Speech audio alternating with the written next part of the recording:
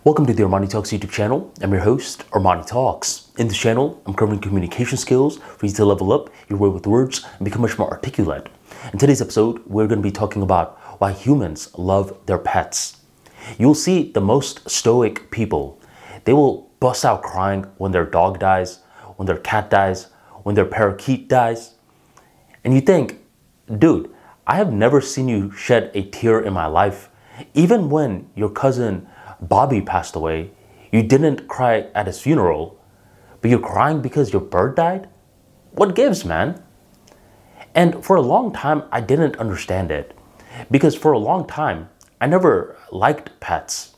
I thought pets were disgusting, and logically, I could not sell myself on the idea of why I would want an animal living with me and I'm cleaning up after the animal. By the time that I moved to Virginia, I recall that there were a lot of people living in this one particular mansion, as you can say. We were basically allowed to stay in this mansion as we were getting trained by this company. And within this mansion, there was this dog. And I didn't like this dog initially. The way that Virginia works is that it's typically 3 stories. The basement is seen as the first floor that you enter. Then there's that second floor with the living room, kitchen, and all of that. Then there's that third floor with all the rooms. Since I was the newest person, I was staying in the basement. It was cold. I didn't have a bed. I had a couch only. And anytime I wanted to go upstairs to the kitchen to make myself something to eat, there was that dog sniffing up on me, licking my palm, and just being nasty. I thought, man, I can't stand this dog. I can't stand Virginia. I can't stand this place. And one day I was getting homesick. I really wanted to move back to Florida. I was lying on my couch. I had to call in sick because I was feeling really sick. And as I was feeling very upset, I recalled that this dog came downstairs and just sat next to me. Thus far, living in this house, the dog had never come downstairs. But on this particular day, when I was so upset, the dog just came downstairs.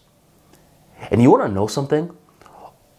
Humans that love their pets, they all have a story like this. They all have this story where they're like, dude, I kid you not. There was this one day that I was feeling so down, and my pet, they just knew. And whenever they try to tell others, they're like, yeah, man, yeah, whatever. You're just imagining it. But pet owners, they really know. And once that dog came downstairs, I started to build a soft spot for it. Unfortunately, this dog was very old, and there was this one day that there was this huge health scare where the dog was actually going to die.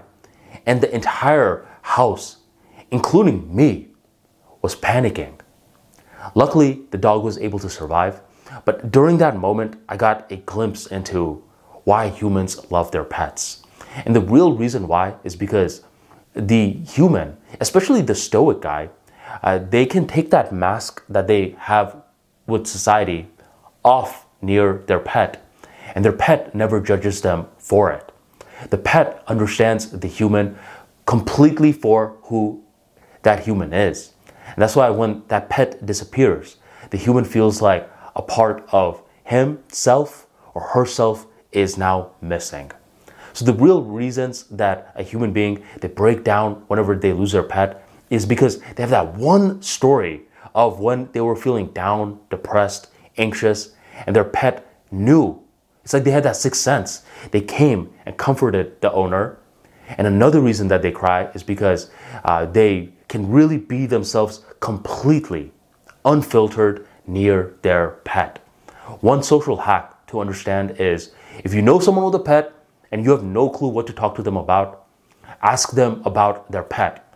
You will suddenly transform this quiet person into a very talkative person, and you will have a lot of conversation material. If you enjoyed today's talk, drop that like for me right on below, hit subscribe, hit that bell notification, and never miss another video again. Thank you very much for joining me, and I will catch you next time.